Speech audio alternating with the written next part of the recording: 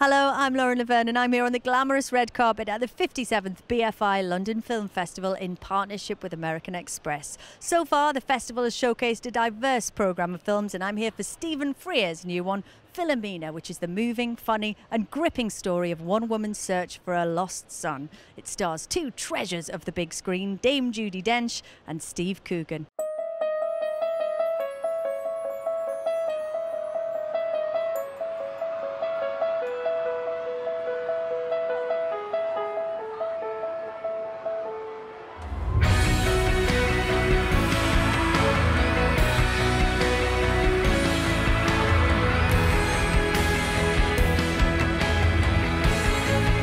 I'm here with Steve Coogan, not only the star but also the co-writer and producer of this film. Welcome, Steve. How are you feeling tonight?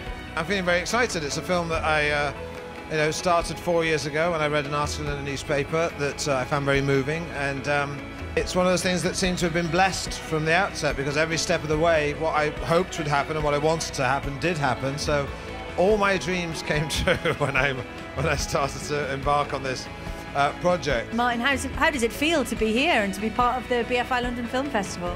Well, very gratifying for any author to have his book made into a movie, and especially when you've got two such fantastic stars as Steve Coogan and Judi Dench and such a fantastic director as Stephen Frears. What do you think it is about the story that's touched people? It's mothers and sons. It's quite simple, really.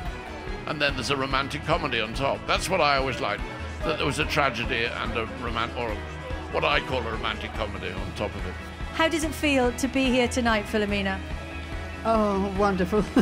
Frightening, a little bit frightening, but wonderful. What about finding out that Dame Judi Dench was going to portray you on screen? Well, I never could not believe it. I just couldn't believe. You know, she got the essence of me, really, and I did it for her, because she didn't know what to expect.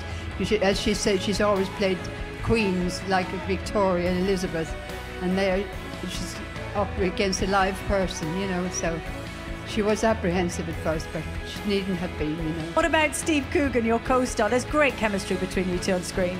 Yes, and he's a stand-up comic, which is a very good thing if you're doing something rather tense. It's wonderful to be able to let off steam and laugh, because then when it actually does come to properly getting at something, you know, you've got rid of the frivolity of it, hopefully.